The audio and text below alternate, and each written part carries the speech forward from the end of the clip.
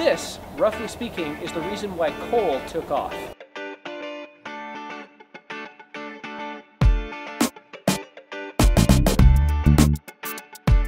If you think about it, coal has a couple of inherent disadvantages. The biggest one of them is it's heavy. In addition to that, there are other ones. It doesn't smell particularly good when you're cooking with it, and again, it's heavy. So how do you build a nation around coal, around this hyper energy dense but horrendously inconvenient fuel source? It's not like you can just pipe it in. It's not like you can just, grab some and carry it home. What are you going to do? Carry stone home with you every day? It's not convenient. However, the canal system, which is one of the most massively incredible engineering projects of all time, allowed narrow boats to carry coal cheaply and easily throughout the country. This is the reason why coal took off. Originally, Newcomen steam engines made sense really only in places that already had plentiful, expendable coal, namely coal mines. And you'd use it locally or start distributing it. However, as soon as it became viable to start transporting this coal around more and more, which of course made it more economically viable to mine the coal and to use Newcomen steam engines, which of course started to create an incentive, a reason to develop a more efficient engine that used less of your product that you're going to be selling. At this point, that's why and how it became viable to have steam engines elsewhere as well.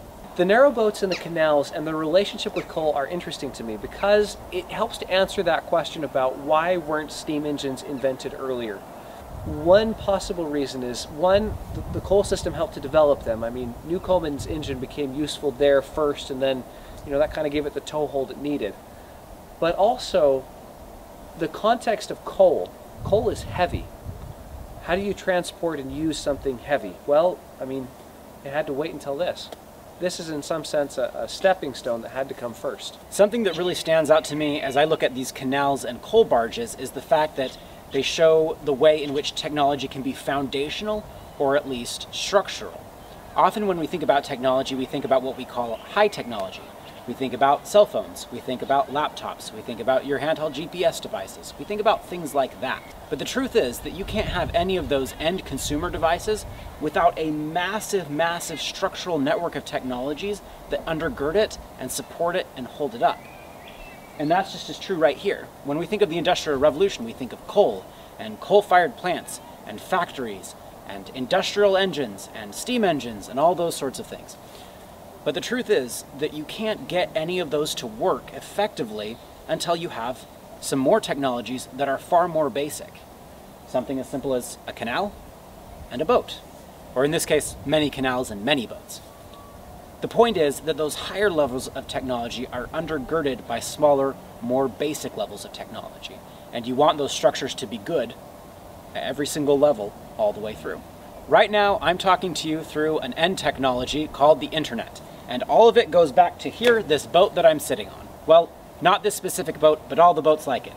And also the dirt, because everything's made of dirt, and lots of things like that. If you think those are interesting ideas, hit the like and subscribe below and check back soon for more videos.